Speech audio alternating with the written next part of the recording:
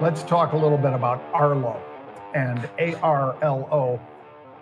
If you've been in a Best Buy, you've probably seen their stuff. You know, they make cameras, doorbells. I think they do Wi-Fi extenders and things like that, Pete. But basically, with the doorbells and cameras, that's kind of a home protection play. Guess who's going to be using AI, Pete, for home protection? ARLO. And because of that, because they've signed up 4 million paid accounts, now those are reoccurring revenue, folks.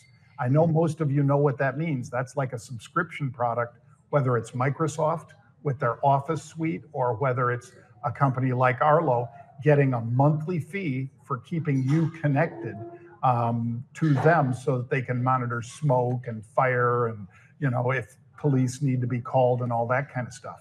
Interesting. 4 million people with reoccurring revenue for them. That's why the stock's up so big today, Pete.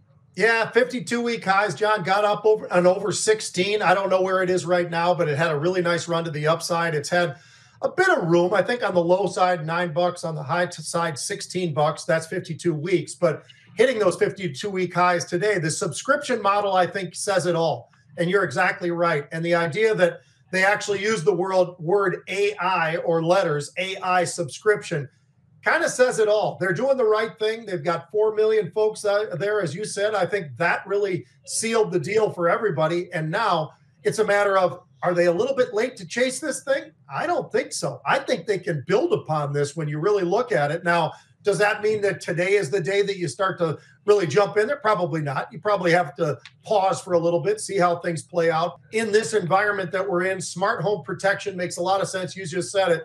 I mean, whether it's theft or whether it's fire or whatever it might be, I think this is the right place at the right time. And I think with that AI side of it, it really does raise this thing that much faster to the upside. I don't think I'd be surprised a year from now if they've got 8 million from this 4 million.